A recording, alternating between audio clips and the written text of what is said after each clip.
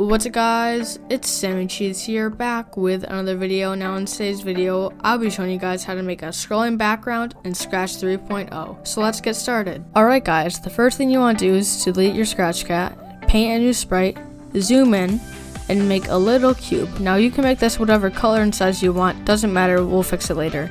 Next thing you want to do is paint another sprite, convert to bitmap mode, and make the background whatever color you want. So for example, I'll just do that. Now let's get into the coding.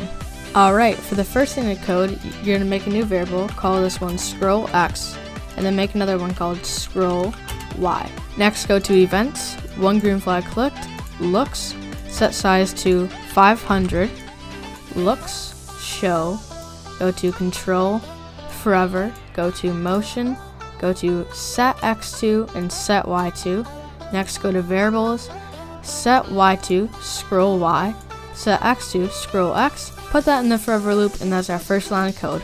Now let's make the second. So for the second line of code, you want to go to events, one green flag clicked, go to control, forever, grab 4 if then blocks, then go into sensing, grab 4 key press blocks, and change these to all arrow keys. So up arrow, down arrow, right arrow, and left arrow. Next, drag these all into the if then blocks, then drag this into the forever loop. Next thing you want to do is go to change and grab 4 of these blocks. Then you want to do change scroll x by -2. Then you want to do change scroll x by 2. Then you want to do change scroll y by 2. And then you want to do change scroll y by -2. What you want to do is you want to put the change scroll y by -2 in the up arrow, change scroll y by 2 in the down arrow, change scroll x by -2 in right arrow, and change scroll x by 2 in the left arrow. Now let's get into coding the player.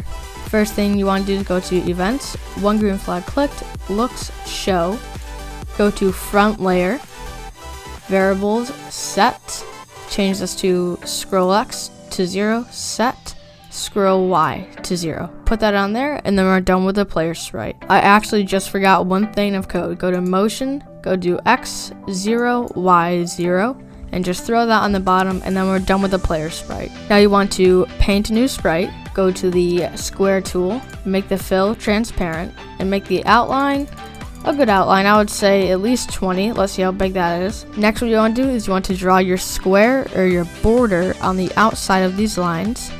And for example, this border looks kind of thin, so I'm going to up the outline to about 35. Next, what I want to do is I want to make sure the line is inside of this border right here. So I'm going to adjust that right now. Now that I have that done, I'm going to go to code, events, one green flag clicked, looks, show, go to front layer, and go to motion, go to x 0, y 0. And we're done with the scrolling background. And now to test the actual game, make sure to go to your backdrop sprite, or background sprite, go to costumes, and paint squares on the edges. So let's see if it works, and let's see if we can get to the squares and paint one in the middle. Just like that. Make sure to test your game by going to all the squares around the edges. Now if you guys want to adjust the speed or do anything, you can definitely do that. Also, if you want to make a top-down scroller game or a RPG game, I will have a tutorial for that coming out soon, so make sure to subscribe. Anyway guys, that's it for the video. Thank you for watching. Make sure to comment, like, and subscribe, and I'll see you guys later. Peace out.